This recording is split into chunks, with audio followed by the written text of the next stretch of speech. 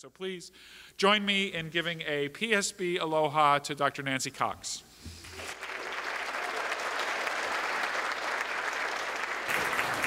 Oh, wow. Aloha. Oh, that's spectacular. I'm so excited to be here. So this is great people, great science, and an amazing venue. And for many years, I would have loved to have been able to come, but I always taught at the University of Chicago right after the first of the year. Our semester starts like the day after New Year's. And so it was very difficult to come. I think I've been here once, although in the very olden days, early on, I used to review a lot of the manuscripts and never got to come. So it's a real pleasure to be here and be able to stay for the whole meeting. And it's totally seductive. I expect to be back. So what I'll be talking about today is work that we're doing to try to build a catalog, a comprehensive catalog of gene to the medical phenome using BioVU that Josh talked about yesterday in the morning workshop. So catalog is kind of a boring term probably for most of you, but I'm old, and this is how I think of the catalog. It's like a wish book. It's got all your best things in it that you've always, always wanted. And so what I've always wanted is to know, what do all these genes do? How do they matter? And in particular, how do they matter for medical disease, for the things that put people into hospital beds, the things we spend our tax dollars on?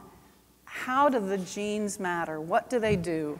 And so that's what I'm going to talk about today. I'm going to spend some time, but just briefly, on PrediXcan, a new approach that we have for data integration for doing association studies in a completely new way, but it's published, and so that's why I'll just spend a brief amount of time on it. Then I'll talk about some of the preliminary results of the application of PrediXcan to BioVU, trying to make the case that the transcriptome is a major driver of even what we see as EMR phenotypes, talk about some of the novel gene phenotype discoveries, and focusing on genes where we didn't previously have any idea of what the genes did from human or animal model studies.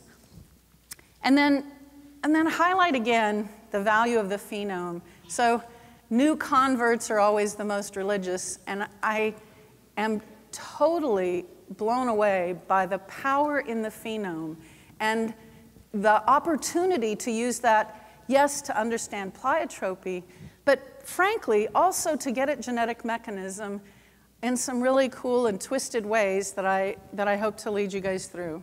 So PrediXcan is an approach at data integration. So the paper's been published. It was just out in Nature Genetics last fall. And all of the software is publicly available and will be continuously updated as more transcriptome data becomes available. If we think about the measured transcriptome, there's a component that is driven by just genome variation. So the genetically regulated expression of genes is part of what we measure when we do RNA-seq or any of the other methods to measure transcript levels. But of course, there are many non-genetic factors that impact gene expression. And those can be very local, like what you had for dinner last night, or dessert, or the drinks. But they can also be long-term. How many dust mites sleep in your bed? What's your level of exercise over a lifetime? All of those factors can affect what we measure as gene expression today.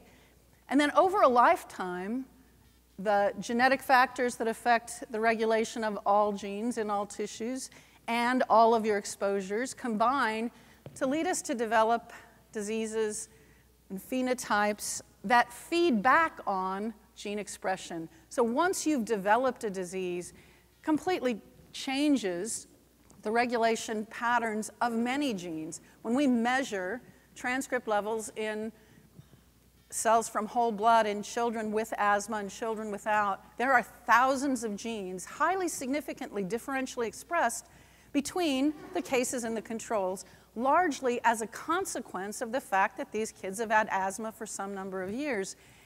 That makes it very hard to figure out what of the genes are the drivers and what of the genes are just altered in expression as a consequence of disease. But if we focus on the genetically regulated component, we have a Mendelian randomization experiment.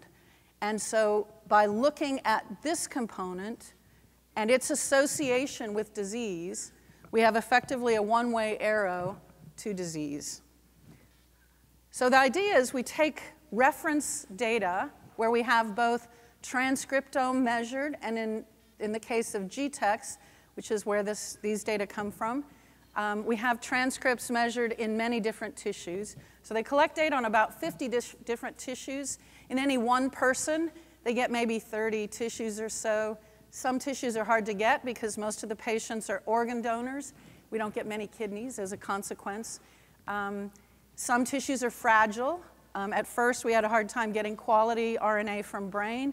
They tweaked their collection procedures, and it got a lot better. But it's still very difficult to get pancreas, for example, because it's a really fragile tissue. And of course, some tissues you can only get in males, and some tissues you can only get in females. So for any one individual, we get around 30 tissues. And in addition to doing RNA-seq on RNA extracted from all of these different tissues, all individuals are whole genome sequenced so that we have the DNA variation as well. And the idea with PrediXcan is to use GTEx and other large-scale RNA-seq databases that include genome variation as a reference panel where we basically build predictive models using the genome variation and the observed transcriptome across different tissues. Simple genetic models, so we've looked at polygenic prediction, we've looked at lasso, we use elastic net, and I'll explain why later, but relatively simple models for the prediction. And then all you need to do is save the SNPs that go into the prediction equation, the associated weights in a database. And so if you look at the GitHub, there's a PredictDB, a database of prediction models.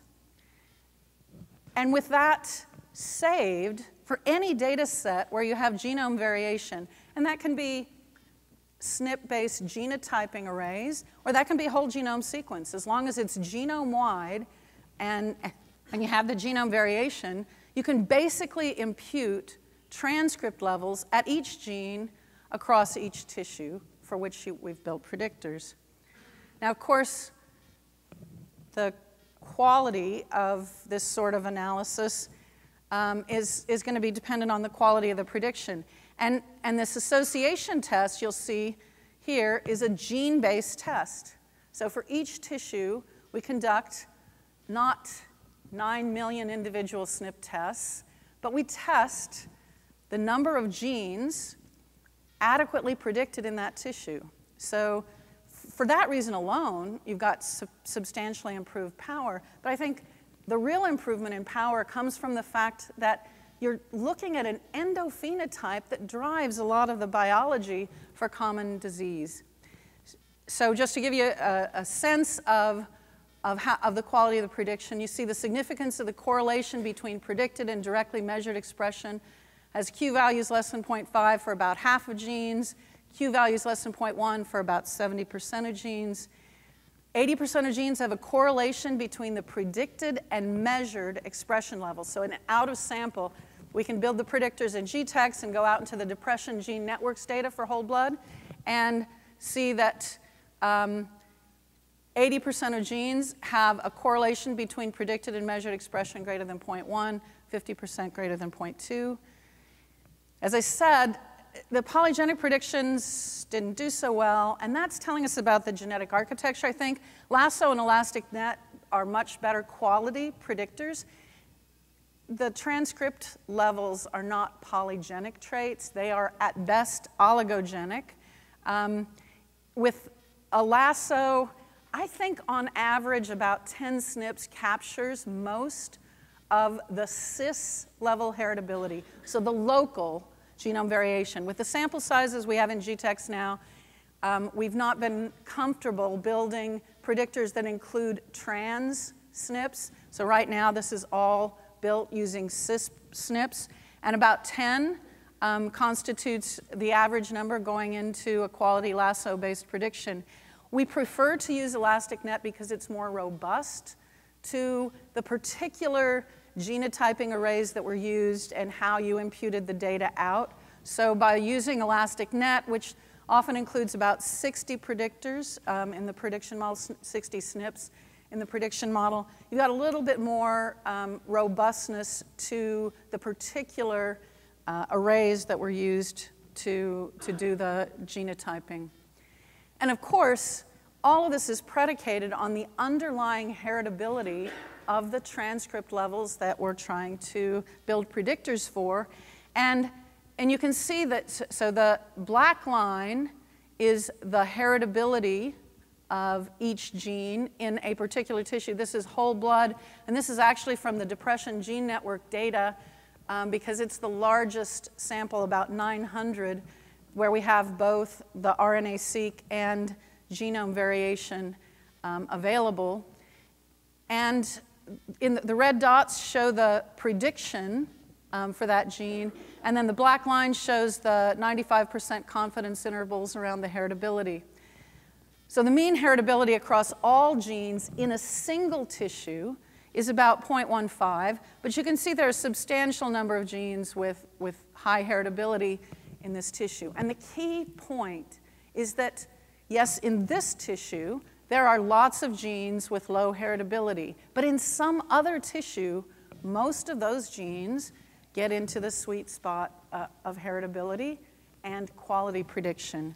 So across all tissues that we have available in GTEx, there are 18,461 genes with a correlation greater than 0.2 between the predicted and measured transcript levels in at least one tissue. So if you look at Daniel MacArthur's got a list on his website, a growing number of genes that he calls loss of function tolerant. So that's an example of a set of genes generally not measured in this. They tend to have low heritability. They have high coefficients of variation. The loss of function tolerant means that in sequencing studies, they see individuals walking around with 2 loss of function variants in those genes as controls in studies. And so that's partly why we don't get above 20,000 genes. So those genes don't have much heritability in any tissue. And basically, nature's saying it doesn't matter what transcript levels you have because you can tolerate essentially none, given that people walk around with 2 loss of function mutations.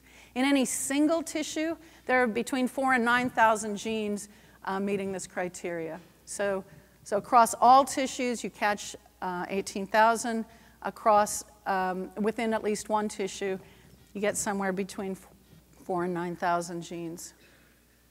So the advantages of this framework is that we do use more and more of what we know, because as GTEx grows larger, so there's about 500 samples used in building the predictions that we have today, but GTEx is headed towards about 1,000 individuals. I think 954 is their current target.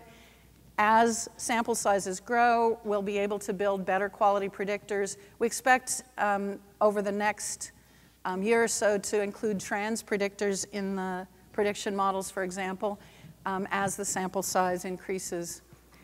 Our signal comes at the level of the gene, which is where we know our biology. And really key, it has an easy-to-interpret direction of effect. Okay? The predicted expression of the gene is either associated with predicted increased expression of the gene is either associated with increased risk of disease or decreased risk. So you have a direction of effect that you can do something with. And of course, because the signal comes at the level of the gene, it makes it much simpler to do pathway and network analysis. One of the challenges for that has always been, how do you annotate SNPs appropriately to genes? And here, there's no question about how you annotate SNPs to genes. It also sets up a natural framework for the unified analysis of whole genome sequence data. So that's one of the things that we've been working on with Bing Shan Lee at Vanderbilt. So it really will be possible to use the common variants through this predicted expression idea orthogonally with the rare variants driving the protein function changes, so with whole genome sequence data. So I think we're looking at whole genome sequence data now, basically using this as a framework for the analysis. And what I'll be talking about today is the application of this in BioVU. So Josh already talked about the synthetic derivative, which is this essentially Vanderbilt's version of a clinical data warehouse, de-identified and continuously updated image of the electronic medical record. Today, with about 2.5 million subjects. In BioVU today, there's more than 214,000 with DNA. Today, dense level GWAS genotyping on about 20,000, exome chip data on about 42,000. But by first quarter of 2017, probably about 3 million subjects in the synthetic derivative, 225,000 with DNA. We'll have more than 120,000. We're estimating now about between 120 and 140,000 with the GWAS genotyping. And we'll have thousands with whole genome or exome sequencing. And it's not clear yet how many thousands. It's one of those great things. You've all seen the curve of the drop in sequencing prices. So the idea is to cross BioVU with PrediXcan to do gene-based PheWAS. So Josh already talked about PheWAS. I think PheWAS has been used in PSB talks for a number of years. People are familiar with the idea of using an individual variant and looking across the medical phenome. Here we're using a predicted transcript level for a gene and looking at the association of that across the medical phenome to build a comprehensive gene by medical phenome catalog. And of course, the impetus for this was research by ourselves and by colleagues showing that the common variant component of common disease heritability appears to be largely regulatory. So this was an inspired agglomeration of data where they basically combined 11 common diseases together as disease and all the controls together as control, and looked at the concentration of heritability by different ENCODE annotations, with the idea that if there's real signal, the fact that we put all the diseases together doesn't matter. You'll see the signal come up. If there's real signal in terms of how common disease heritability is concentrated by ENCODE annotations. And that's exactly what they found. So if you look at just genotyped SNPs from GWAS data across these 11 common diseases, you see a substantial concentration of heritability, about 40% of common variant heritability. So this is the proportion of heritability that you see attributable to all SNPs that concentrate into SNPs just mapping to DNase I hypersensitivity sites. So about 40% of all heritability that you measure with all SNPs is concentrated into SNPs that map to these DNase I hypersensitivity sites, most of which turn out to be in enhancer elements. But if you include the imputed SNPs, that goes up to nearly 80% of the common variant heritability concentrated in SNPs mapping to DNase I hypersensitivity sites, which is all about chromatin conformation and almost certainly transcriptome biology, which they showed in other ways by showing that most of these were based on SNPs and enhancer elements. So that's part of the reason we've been so anxious to develop integrative methods using the transcriptome biology. But all of this has been shown using research-level quality diagnoses, right? The kinds of diagnoses that we strive for in electronic medical records, but know that we don't easily achieve without building sophisticated algorithms. So we wanted to ask the question, can we show this some evidence for a relationship between medical phenome and transcriptome biology in BioVU using just Josh's PheWAS codes, which were very carefully constructed, required a lot of information to instantiate the diagnoses, but they're inherently different than what we use as research-level diagnoses. So this is a figure showing it's just a density plot of the tally of the number of PheWAS codes for each individual across the first 13,000 BioVU subjects with GWAS. So it might be hard to read this. This is 100, 200, 300. So on average, it's about 20 PheWAS codes for each individual, but we've got a heavy, long tail. And there are plenty of individuals with tens or even hundreds of PheWAS codes. Unfortunately for them, but fortunately for us. So this gives us a really crude estimate of the burden of medical disease. And then we have a similar plot for what we might call transcriptome deviance. So this is just a density plot of the tally of the number of genes with genetically regulated expression, this predicted gene expression, plus or minus 3 standard deviations from the mean of BioVU subjects. And again, so there are about 20 genes, 25 genes with genetically predicted expression, at least 3 standard deviations from the mean in individuals across BioVU. But you can see there's a substantial tail going up quite high. So the question was, do we see any correlation between the number, simply the number of PheWAS codes, and transcriptome deviance, measured just by the number of genes with,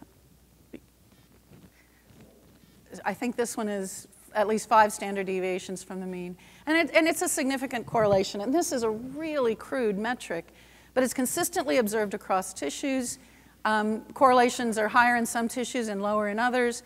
And we can go down to 3 standard deviations above and below the mean, and it's still highly significant. So and of course, it gets more significant as we go up. And we expect to do much better. I mean, literally, these slides came to me this morning. I mean, I put these slides on this morning.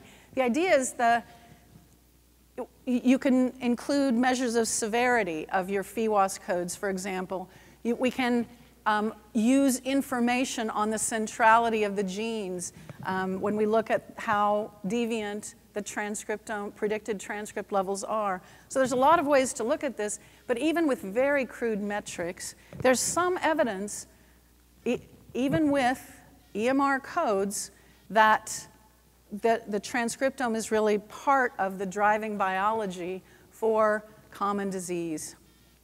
And in keeping with the Star Wars theme here, so one of my former postdocs has a brother that works as a special effects computer technician in the movies, and I have it on good authority that by the end of the next movie, it will be clear that it is the phenome that is the force that is with you.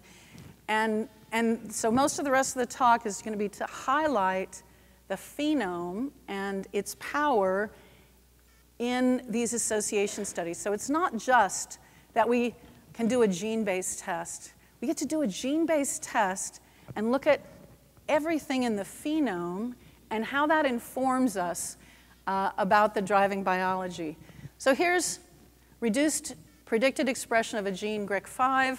These are the phenotypes associated with. This is the PheWAS code, the description of that, the number of individuals, and the p-value for the association.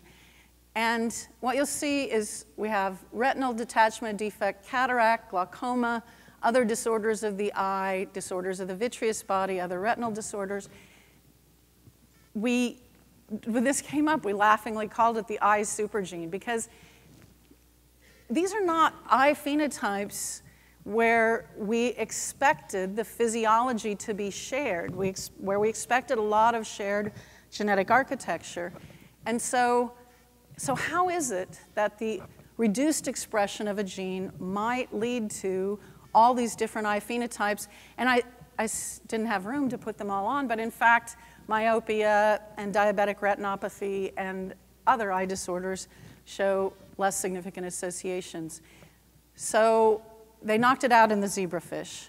And in about a third of the zebrafish embryos, they were little cyclops embryos. They called me down to the zebrafish core to look at this. So you guys, those of you who know me know, I haven't looked through a microscope in like 30 years.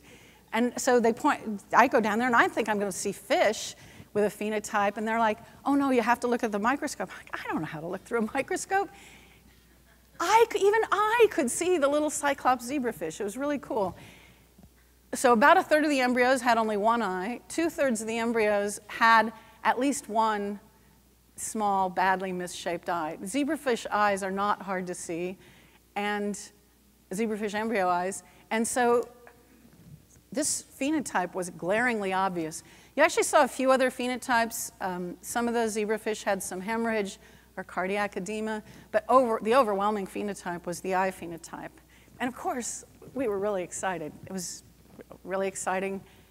But of course, you're never satisfied. So I said, yeah, okay, that says GRIC5 is important for normal eye development, but why would reduced expression lead to all those different phenotypes? So they got a hold of antibodies to the protein and went back and looked at zebrafish eye sections, and were able to show that the protein is very highly expressed on the lens. It's highly expressed in key parts of the eye where the optic nerve attaches. It's highly expressed in areas that control fluid dynamics in the eye, which would help explain glaucoma. The lens helps explain the cataracts, the retinal detachment. It's highly expressed also in parts of the eye that control sort of the integrity of the vitreous body abnormalities. And so it helps to explain how you could get something like also myopia, glaucoma, cataract. So it's a really interesting set of findings. And gosh, with the CRISPR-Cas stuff, they got these results faster than we could replicate the findings in 13,000. So these first findings were in 5,000, the first 5,000 subjects with GWAS, and they had everything here before we could replicate in the 13,000. Here's another gene, no reported associations in humans. It's a mouse embryonic lethal. It was known to be, so no known phenotypes associated with it. Across BioVU, you see it associated with infections. So gingival and periodontal disease, infections with drug-resistant microorganisms, bacteremia, methicillin-sensitive staph, bacterial infection not otherwise specified, osteomyelitis, dental caries, pyelonephritis, septicemia, staph infections, and we're working now on knockouts of this one in both zebrafish and knockdowns in mice. And you see, as a consequence of the bacterial infections and probably treatment with antibiotics, a strong association with candidiasis. You see, probably as a consequence of the associations with dental caries and gingival disease, diseases of the hard tissues of the teeth. Probably because of the pyelonephritis, you see back pain and chronic kidney disease. You see there's probably some association to stomach infections and ulcers. But here in gold, you see a set of associations that we see with all other genes that have this pattern of association with chronic infection, of late effects of cerebrovascular disease, cerebral atherosclerosis, intracranial hemorrhage, and cerebrovascular disease. These phenotypes are associated with every gene that has this pattern of chronic infection, while coronary atherosclerosis is across the board associated with inflammation. Cerebral atherosclerosis seems to be associated with chronic infection, which is kind of a creepy, scary thing, and so worth following as we increase sample sizes here. Here's an example of a gene that looks like a cystic fibrosis modifier. So you see the top association is with cystic fibrosis, and it's definitely not CFTR. But you see it's associated with the phenotypes that leads physicians to be suspicious of a diagnosis of cystic fibrosis: bronchiectasis, pseudomonal pneumonia, bacterial pneumonia, respiratory insufficiency, chronic sinusitis, MRSA pneumonia, aspergillus. So across the board. And with cancer of the bronchus and respiratory system also. So whether that's a pleiotropic direct effect of the actions of this gene or a consequence of chronic infection and inflammation in the lung, I think is an interesting question. But it's increased genetically predicted expression of this gene that's associated with disease. So it makes it an interesting thought for a potential drug target. And there's a half a dozen other genes that would be candidates for being a modifier of cystic fibrosis with exactly this kind of pattern, where top associations are with cystic fibrosis, but the primary driving associations are for lung infections. Fracture is a really interesting phenotype in the EMR, associated with much more genetic load than I would have expected, and has different patterns with different genes. So here's an example of one where increased genetically predicted expression of a gene is associated with increased risk of fracture. And these are all lower limb fractures. And with other genes, I've got only upper limb fractures. With other genes, I have sort of truncal fractures. And then there are genes where you see osteoporosis, osteopenia, and just fractures across the board. Here's another one with fractures. So you see fracture of the patella, unspecified bones, fracture of the humerus, and some potentially associated thing, open wounds of extremities, maybe from the fractures, traumatic arthropathy, disorders of it's hard to know what the driving biology for this might be. You see asthma and nasal polyps.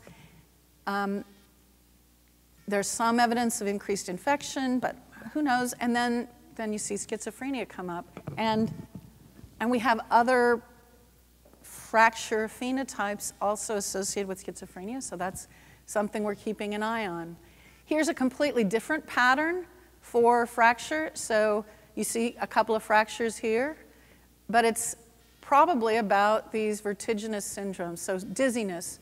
So you see some of the classical diagnoses, so the vertiginous syndromes, peripheral or central vertigo, sensory neuronal hearing loss, Meniere's disease, and maybe the hypocalcemia contributes too, but maybe they just get dizzy and fall down and break things, or have adverse effects of sedatives that make them fall down. So there's really interesting things to learn about potential mechanisms. This is other kind of fracture, so you get a significant association with fracture of pelvis. And this is not a small number of individuals, but is it about hypoglycemia and falling down? Because there's no other fractures here. You see further down the list, syncope, collapse, and hypotension. But you also see some disorders of muscle, ligament, and fascia, and further down you see other kinds of fractures. So this is going to be an interesting one to follow up too. Fracture of the pelvis is no picnic, so it would be interesting to learn about this. It's increased G-Rex of this gene also. And so these were ones where I started with the gene and was looking at what phenotypes were associated with it. But you can start with the phenome. You can start with a phenotype that you're interested in. And so when I talked to Terry about what to talk about, she said, oh, you should be provocative. You should choose any phenotypes you want. I said, well, pick one. And so you can learn things about phenotypes that you never would have, thought to look at for heritable phenotypes. The 3 genes that have genome-wide significant associations with erectile dysfunction, so 1 in heart and 2 in whole blood, where the predictors were built. Really interesting association here, curvature of the spine, kyphoscoliosis and scoliosis in addition to Raynaud's syndrome. So, of course, erectile dysfunction is a male phenotype. And for the most part, scoliosis is a female phenotype. So we have, again, with one of the other genes, related phenotypes. A couple of years ago, Derek Gordon and colleagues at the American Society of Human Genetics meetings reported on an intriguing association where they had baldness associated in males with one allele at a particular locus, and scoliosis, I believe, associated with the other allele in females. And so baldness maybe with high testosterone, maybe lower testosterone, I don't know, but it's an interesting thing to see the scoliosis and musculoskeletal deformities of the spine both associated with the erectile dysfunction phenotypes in genes where the predicted expression is actually genome-wide significant for this phenotype. Like I was expecting, if we saw anything at all, to see the phenotypes that drive erectile dysfunction. You know, chronic diabetes, being really sick with other things, maybe alcoholism or drug abuse, but that was not the case. Now, if you go down to the genes, the next tier down, not genome-wide significant yet, in 5,000, then you start to see sicker people. So cardiac pacemaker, atherosclerosis, type 2 diabetes, renal failure, and association with erectile dysfunction. Peripheral neuropathy, electrolyte imbalance, which we saw up here as well, asthma, acidosis, intrinsic circulating anticoagulants and varicose veins, malaise, fatigue, another interesting one, heart failure, heart disease, kidney failure, really, sick people here.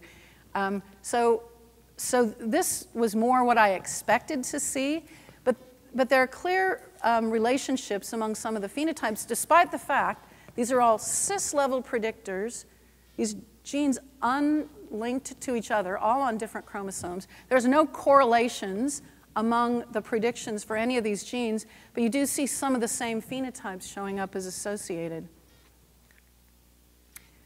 And that brings me to the sort of twisted thing that I was going to close with today. When you look at these, it's really striking that the fact that this has a direction of effect allows you to think about things a little bit differently. So what is the opposite of disease? The predicted expression phenotypes look very much like this across the board. So just looking at the predicted expression phenotypes, you generally see a normal distribution across this large number of individuals. And if I tell you that people in the tail of increased expression for this have increased risk of acute myeloid leukemia, where in this curve do you want to be? Russ, where do you want to be? Well, you saw this one before. So the thing is, these people are almost always at increased risk for some other disease. And me, I always want to be in the middle with all the healthy people. Like, you probably never want to be in the tails of a distribution. We think we do. Yeah, intelligence and beauty, whatever. You think you do, but you always pay for it. Like, just ask your family how that's working out for them. So the question is, if I gather up all the genes significantly associated with risk of acute myeloid leukemia, is there any commonality to the diseases at the opposite end of the distribution? So what's the opposite from a genetic perspective in this transcriptome space of acute myeloid leukemia? So 4 genes significantly associated with acute myeloid leukemia, 3 of them showing association because of increased expression of the gene, 1 with reduced expression of the gene. And if I now flip and look at the opposite end, what do I see? They all have cellulitis, abscess, sepsis, SIRS, shock. And they have some phenotypes that increase your risk of these. They have some phenotypes that you see as a consequence of sepsis and SIRS. But I think the fundamental opposite is this sepsis. So I said, okay, sepsis is actually a lot more common than acute myeloid leukemia. What if I start with sepsis and look at that? So I've got these genes associated with sepsis. So starting with sepsis, so these have to be highly significantly associated. And they're all, again, they have other phenotypes associated with them that are completely different. So yes, they're all associated with sepsis, but this one's also associated with acidosis, visual field defects, vertigo. This one's associated with a number of disorders of the eye, benign neoplasms, aseptic necrosis of bone, peripheral circulatory disorders. Here, type 2 diabetes, disorders of liver, syndrome X. All associated also with sepsis, uncorrelated to each other. And it's all about cancer. So flipping them, so you see the acute myeloid leukemia, lymphoid leukemia, nodular lymphoma, Hodgkin's disease, secondary malignancy of lymph nodes, malignant neoplasms of bladder, other urinary organs, kidney, liver, bile duct, stomach, larynx, oropharynx, basal cell carcinoma, and pancreatic cancer. And so sepsis, of course, it is a massive infection. There's probably a tendency to have infection, but to over-respond to it, to be extremely hyper-responsive to having an infection. That's a driver of sepsis. The opposite of a lot of the cancers are different kinds of hyper-responsive infection phenotypes. The opposite of breast cancer is diverticulitis, diverticulosis, so the increased sort of response to stomach infections.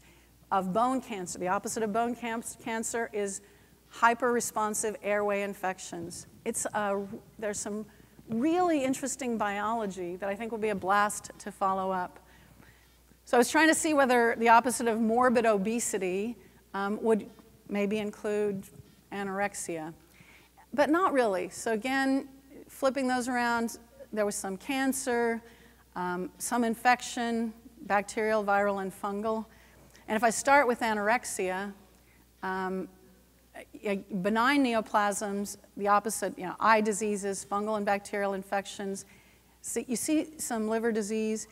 So not so easy always to see the patterns, but I think it's really going to be fun and interesting.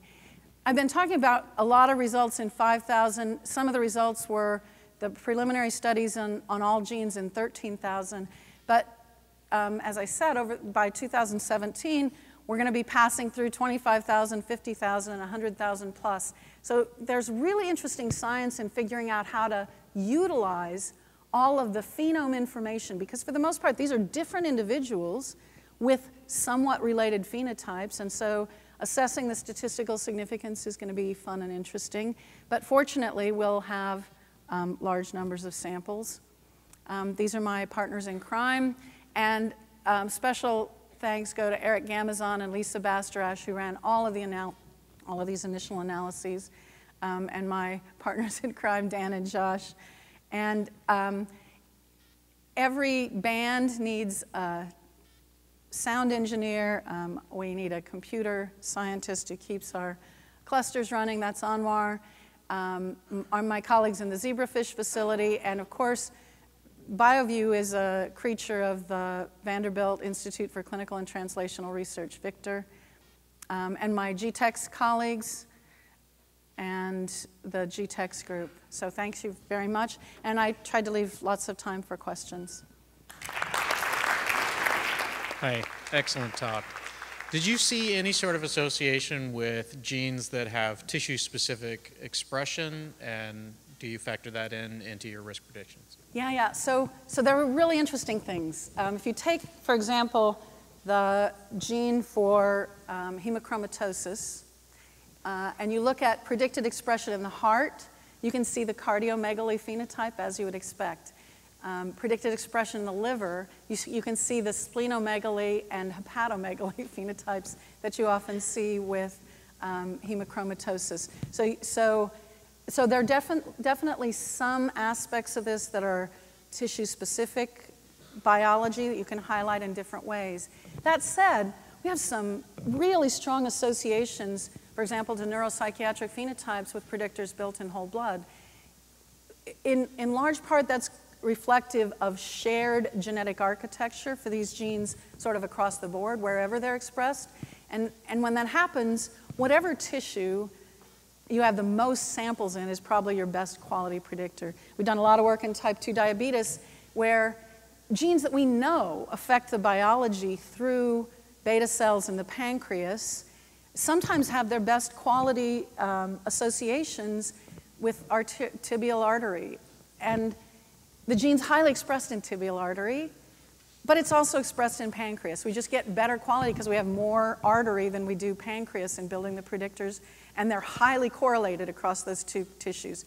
The prediction equations that we build in one are highly correlated with the other, with the predictors built in the other, but it's better. It's always going to be a better quality predictor when you have larger numbers of samples to build the prediction equation. So some of it is genuinely about the tissue specificity. If a gene is expressed in a single cell type in a single tissue, you are only going to see associations when you've been able to build predictors in that tissue.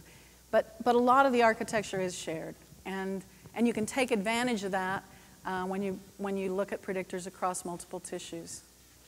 Thanks. Nancy, that was such a thought-provoking talk. I'm not sure where to point, but I want to try two related things. So one is the opposite of disease idea is just lovely.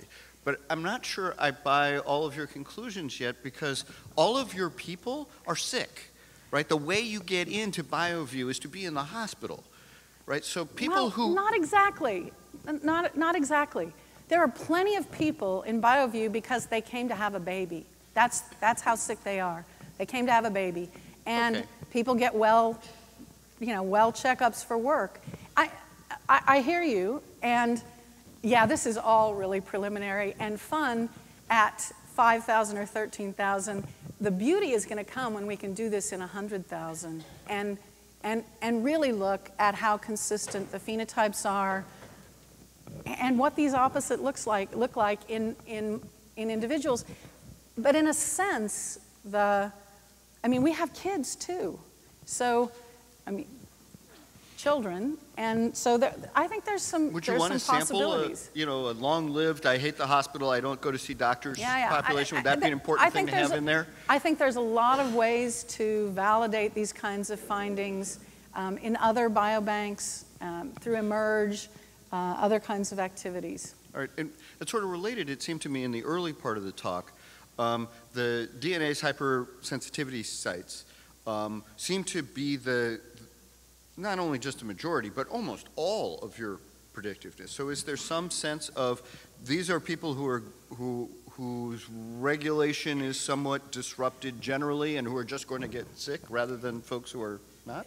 So I think it's really important to remember we build these predictors in a reference population. So GTEx is you can think of it as a more or less random sample of people who die and agree to be organ donors. And they have all kinds of contexts. They all die of something, right? They've all taken drugs. They've all had other diseases that didn't kill them. And so this is about normal variation in gene expression and what happens when you're in the tails of that. And I think the relationship between the number of PheWAS codes and the number of genes in which you're at the tails of a transcriptome distribution is another indication of how transcriptome biology drives medical phenomes. But it is normal variation in the sense that these are all common variants. This is all, we all have about 20 genes where we're 3 standard deviations above or below the mean, and sometimes that's a relatively benign thing, and sometimes it's not so benign. I have a a comment and a question. So the comment is, you know, Nancy, I've heard you give talks, a number of talks over the years, and I'm always, like, you always have these insights that I'm thinking, you know, I could eat salmon for a year, you know, and I would never, you know, I would never come up with these ideas. So I just love, thank you. The question I have is with regards to that issue about the opposite of disease. So, you know, if we take Fisher's, you know, sort of classic model where you have the mixtures of the 3 normal distributions corresponding to the 3 genotypes, and then you do the threshold-based, you know, definition of disease, basically what you're saying is that the controls wouldn't be those people that are, you know, in the other tail, right? Because they would have some other kind of disease, right? And so doesn't that mean then you actually want to pick the heterozygotes? Isn't that going to affect your statistical power? No, well, so if I want controls for acute myeloid leukemia, I don't care where people are in the distribution, right? They can be anywhere with respect to any of the genes that are associated. As long as they don't have acute myeloid leukemia, they're reasonable controls. When you're asking the question, is there a commonality to what happens when you have the sort of opposite tail of expression of any of the genes that increase risk for acute myeloid leukemia? So in all honesty, this was a lark. I didn't expect to see any commonality. I expected to see diseases associated with that flip, but not the same diseases. And to see so consistently, and I have to admit, at least with respect to cancer, it's been consistent. And I haven't had time to look at very many others yet. That's what's surprising, I think, that there's any consistency in what you see. Okay, thanks. That was awesome. Thank you. I have a sort of a follow-up on Larry's question. So when you look at GTEx data, you are looking at people that died, and most often these are not kids, right? Hopefully. Yeah, yeah. Right. So whatever the expression is that changes for whatever tissue over time, that would not be part of this consideration.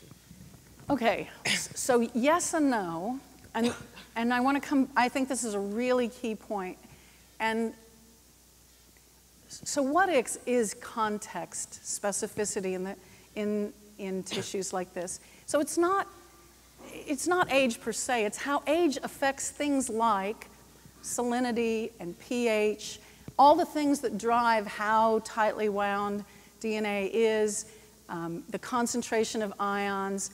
Those are the things that are really affecting context, like age-specific context, drug-specific effects on expression.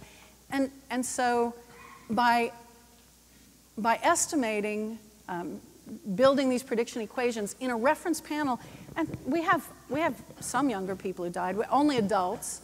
So we have kind of a bump at the age where, and it's mostly males, there's a lot of car accidents and some gunshot trauma and things like that. So we have some young people, and then mostly older people. But all of the contexts that affect those kinds of age things are probably also affecting a lot of the other contexts. So a lot of the things that we talk about as context specificity is context dependence, but not necessarily very specific to a given context. When you think about salinity, pH, ion concentrations, and those kinds of things, which is a lot of what affects this, how chromatin and DNA interact to unwind and yield differences in transcript levels. And genetic variation that affects transcript levels is affected by those contexts, and that's why so much of the time the context dependency is not an on-off thing, it's a difference in effect size that reflects things like salinity, pH, and so forth. So yes, we don't have kids, we don't have infants. You'd love to have sort of the whole age span, and I think there's some hope that GTEx will actually go deeper in a smaller number of tissues including younger individuals, including more diverse samples, including more females, because it's male heavy now, because it's the surviving spouse or oldest child, usually a male that decides for a deceased female, but it's usually a female that decides for a deceased male. The women agree, the men are less likely to. So yes, that's a wonderful point, but I guess what I was more concerned about is the difference that you're observing afterwards. So after you've built the predictor, so if you don't have the differences, the age-related differences in expression, some of the diseases that you would be able to observe or to predict using the expression data would be, well, all of the diseases would not be an early developmental disease, right? So something... No, so I hear you, but we have amazingly strong association with phenotypes like failure to thrive and cerebral palsy, which are apparent, which are essentially early developmental phenotypes. So again, the contexts that we do pick up as things that get into the prediction equations. Why do we have 10 SNPs for cis, even with the lasso? Because there's some context dependency that's coming in. And yes, the very best effect sizes for young people may not be the same effect sizes we're measuring in this GTEx older population, but a lot of those SNPs are getting into the prediction equations, and that's probably the main thing. Okay, and very quick, sorry. One last one. So cancer and the opposite of cancer is pretty cool. That's very awesome. I love that idea. But so I'm wondering if cancer being usually a somewhat later stage disease, you are picking up signals significantly better for that. Yeah, no, so I think, you know, the two main sorts of biology I was thinking about were stem cells. So the driving biology around stem cells and where those are and how that might work. But then also this notion of the immune aspects of cancer.